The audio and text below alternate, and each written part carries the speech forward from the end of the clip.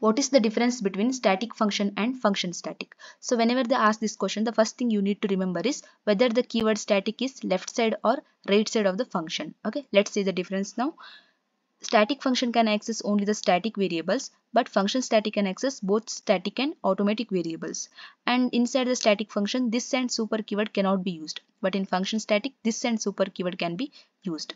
And static function is a class qualifier. Class is a dynamic, right? That's why any variable used inside the function become automatic until we define it as a static. And function static is a lifetime qualifier. Lifetime means static. That's why any variable used inside the function become static until we define it as a automatic.